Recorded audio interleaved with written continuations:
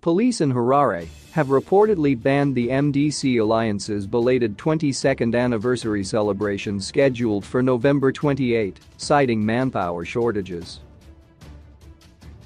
The opposition party's Secretary General Charlton Hwen told Newsday yesterday that they would challenge the police decision, which he described as politically motivated. Firstly, the police claimed that they did not have enough manpower to monitor the gathering, as they will be monitoring some members of the public who have a soccer match during a voter registration campaign scheduled for that same day, Hwen said. But Harare Provincial Police spokesperson Inspector Tendai Mwanza said he was unaware of the matter. Hwen also claimed that Harare City Council had initially charged them $192 for use of the hall, but later hiked it to $106,950 following orders from above.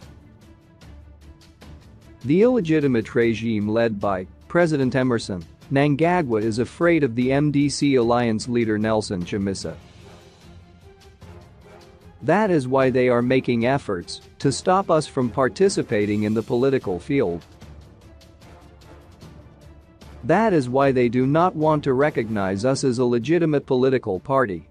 The council official who issued out the quotation told us that she was acting on orders from above, he said.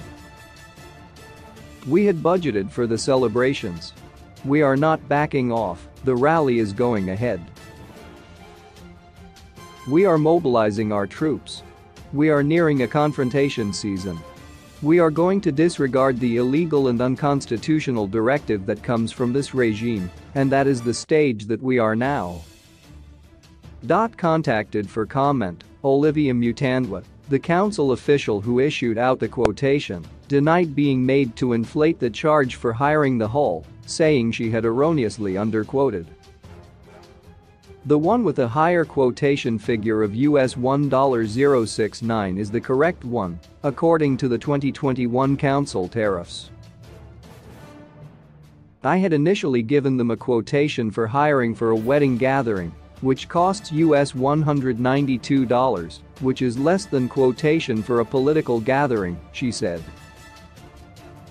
Meanwhile, Chamisa told party supporters in Umzingwane, Matabeleland South Province at the weekend that he had shifted focus to rural constituencies because that's where the people are.